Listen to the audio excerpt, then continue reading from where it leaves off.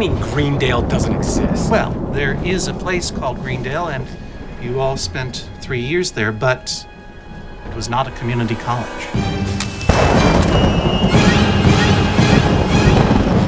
These memories that you people have been sharing are a shared psychosis. You were patients there together, you were released together, and I'm alarmed to see that you are now relapsing together. No. This is not real. You're lying. Search your mind for the real memories.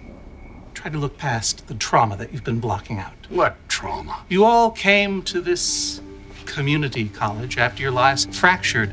Pill addiction, failed legal career, broken marriage, lost scholarship, old. Enough! I don't want to hear mine. And if we were going to fabricate a delusion, why would we fabricate a community college? Ah, yes.